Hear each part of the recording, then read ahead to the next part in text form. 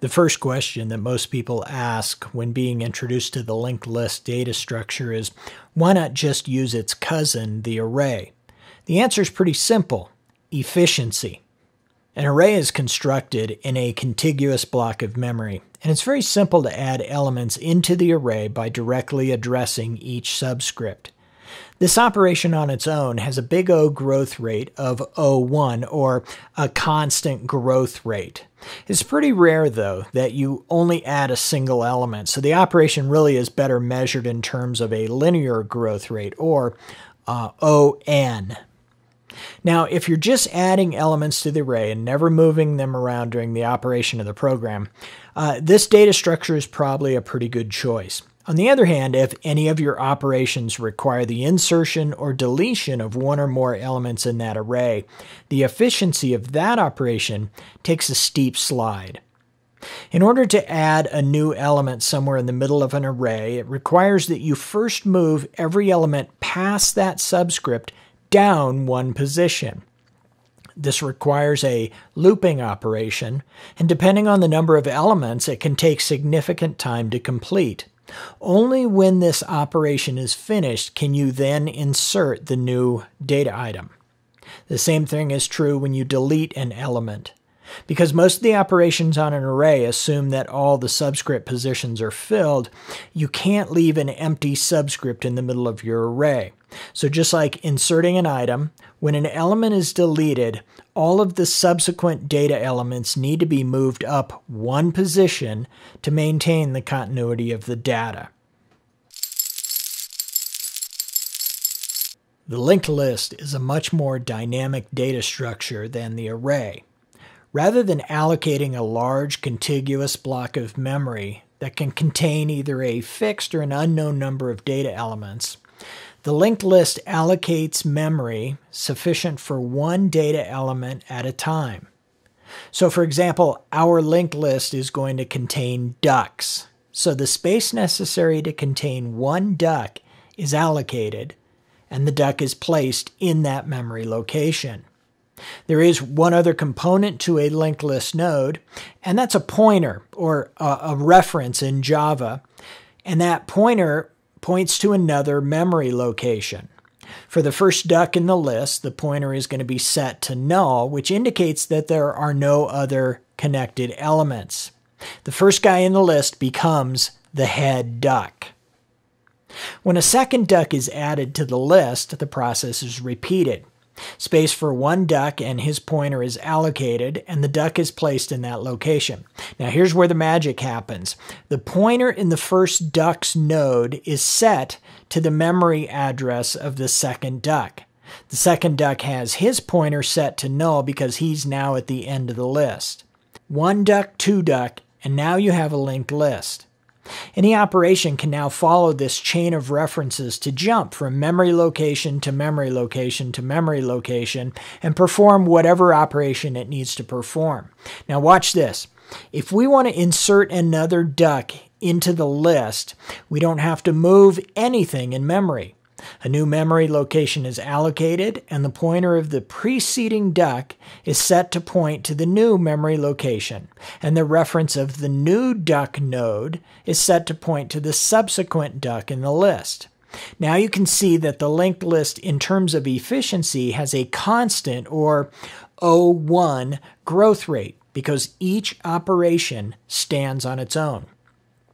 To demonstrate this once again, you'll remember that a delete operation in the array required the removal of the data element, and then the subsequent move meant all of the other data elements had to be moved up one slot. In a linked list, a node can be removed and deallocated, and nothing has to move in memory. The pointer in a duck A now needs to just point to the memory location of duck C as we take that middle duck out. In Java, it's even better because you don't have to deallocate the memory. The garbage collection system will take care of releasing that unused reference.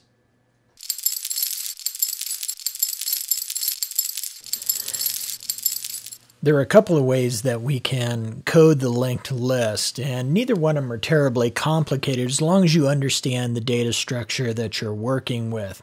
And the first thing we need to understand is the node. That is the element that is going to be placed into memory and then connected one to the next, to the next, to the next. In this little example that we have, we call this class list node. And the two important parts of it are the payload and the reference or the pointer. Now the payload can be anything that you want. In this case, I'm just using the primitive integer, but this could be another class altogether. Let's say you have a class that describes a student or an employee or a patient or something of that nature. Instead of a private integer here, you could create an instance of that class. And so the payload would contain all the elements of that class. For this demonstration program, we're just using integers here. All right, so this is the payload, which will be known as value. And then the pointer, or the reference, which we're going to name next. It's important to note that this is of type list node. So this is a self-referencing bit of code here. That means that the only reference that this can point to is another list node. The constructor and the setters and getters, you understand how all of those things work. So this is your node, and this is what we're going to be working with to construct the list. The first thing that we do in the code, or as far as executing the code, is we create an instance of list node called head. Now this is going to contain a reference. This reference is going to point to the very first element in our singly linked list. That is, there is only one reference in each node, and it points to the subsequent node in the list. So the first thing we want to do is add a node or many nodes into the list.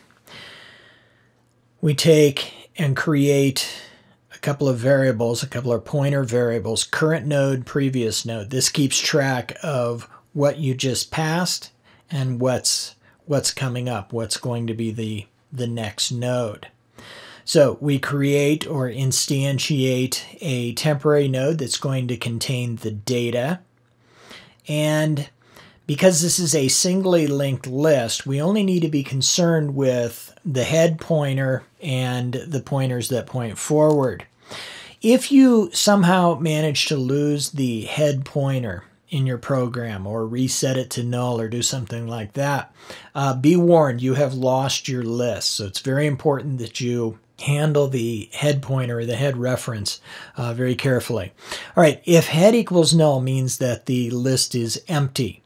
And so we come in here and we simply say head equals temp node. This passes the reference or the memory location of temp node and places it in head. So therefore we know where the beginning of the list starts. So temp node is in memory and head contains its address. So this would process once, do that, exit, and go back. So in this case, I've created a little loop structure. It's going to read through all the elements here. So the first element in our linked list is 44. Now, when we come down into here, the head does not equal null anymore. Head has the reference to the 44 element.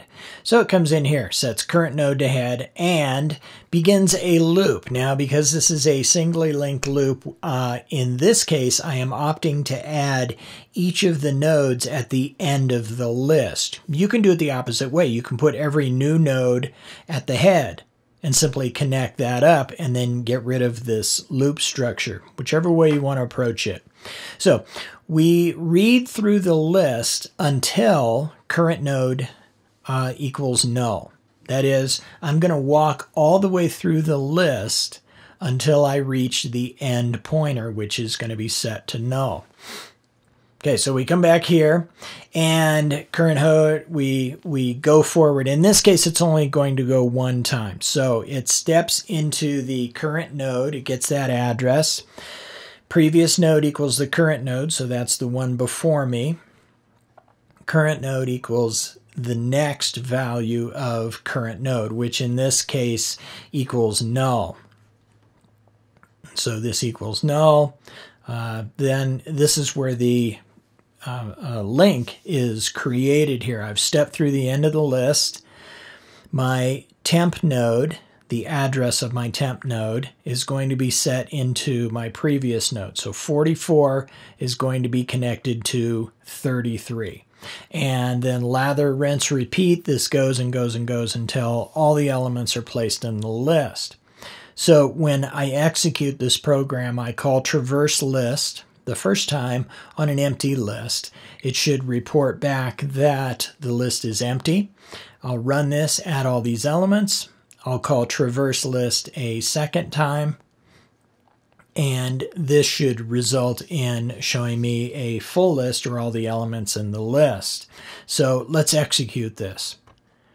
So it runs, and we see that empty list and then the full list after that. So when it traverses the list, it uses the magic of these links. We come in here to traverse list. I get the head value, current node. If current node equals null, that's where we get the empty list. Otherwise, it's simply going to loop following the nodes or following the addresses of the nodes, as long as it doesn't hit null, null being the last element of the list. And I read the value of the current node, output it.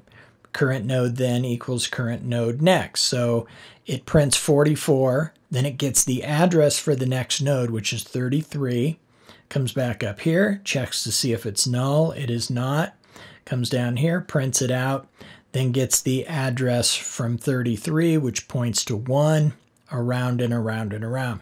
When it gets to the number 2 over here, and it comes down here and it sets this get next, that last element in the list has a null pointer or null reference in it.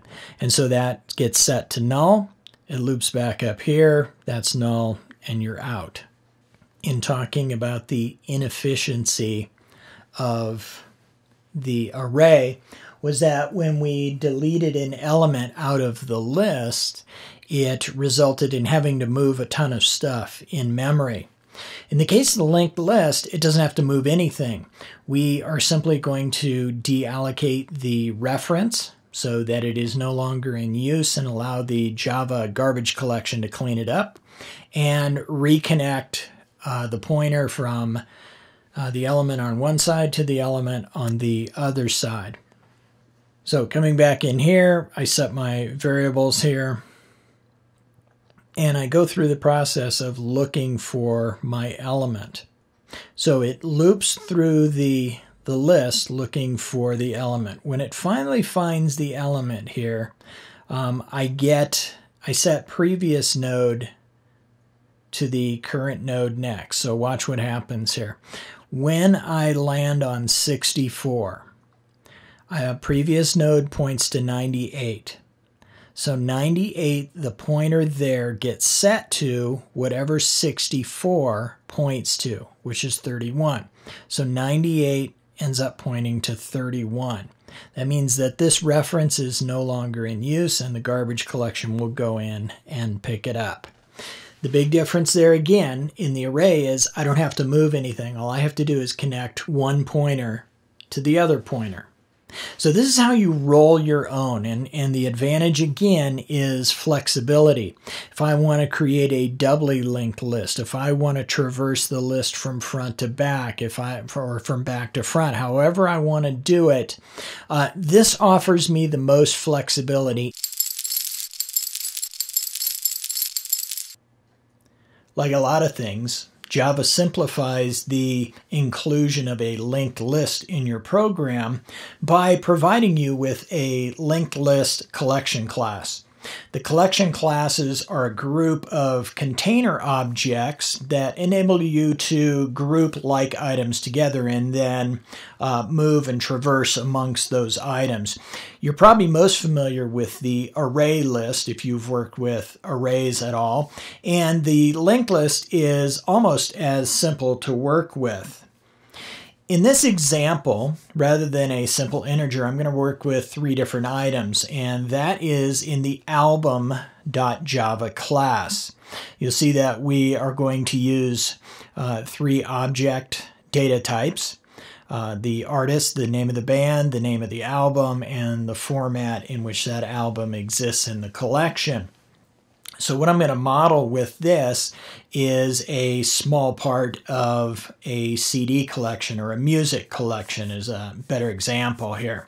So I'm going to define the data class, or the storage class that I'm going to utilize here. Same thing again, I've got a constructor here. Now let's jump over here. The first thing that you'll need to do is define your linked list. Now I'm doing 2 of them. The first one is album list. This is going to be an unordered list. I'm going to just add the elements. And the second one is an ordered list, in which I'm going to put the albums in order by band name.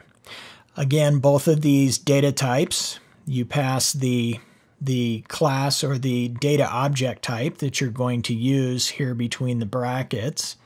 And that creates a linked list of albums.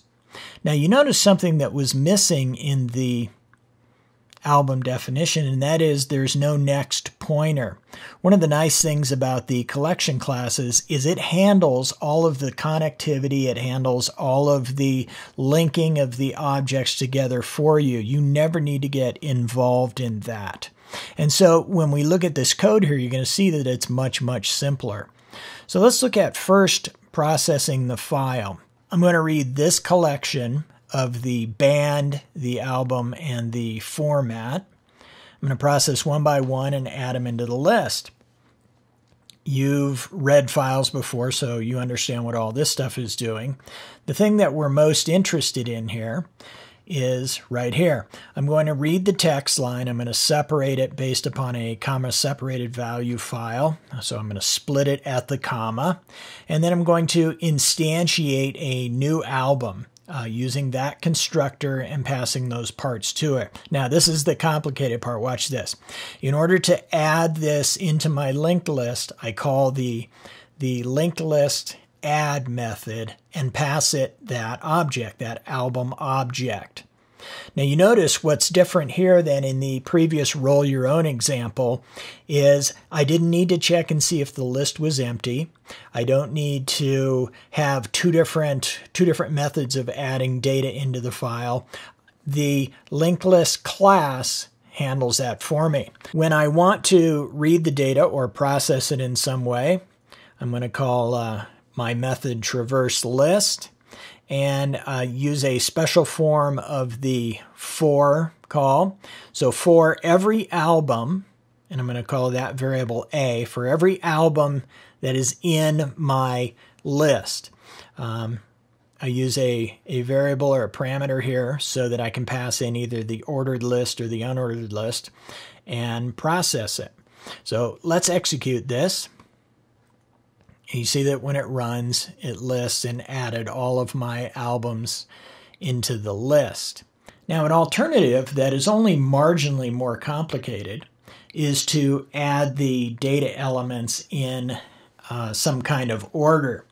The linked list class doesn't do that for you. All it does is add them in the list where you tell it to put it. So, again, I open the file. I'm going to process the file.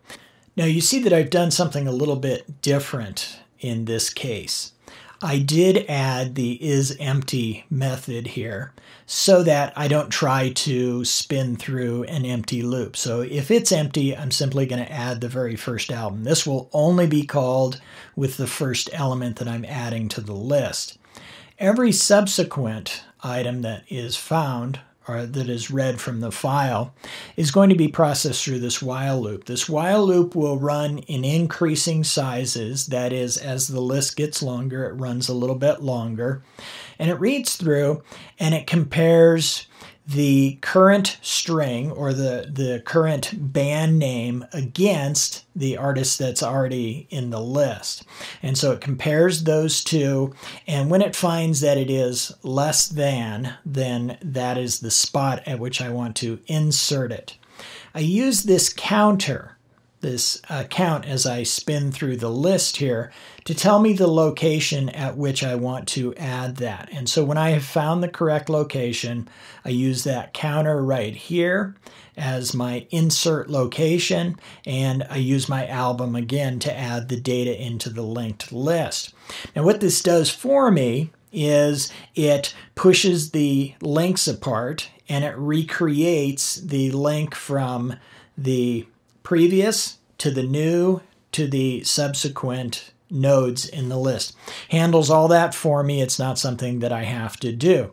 And again, when we execute, you'll see that the list is now in alphabetical order. The linked list class, just like the array list class, and really in general, all of the collection classes, vastly simplifies your operations on collections of data. So the time that you spend studying those classes will be well rewarded.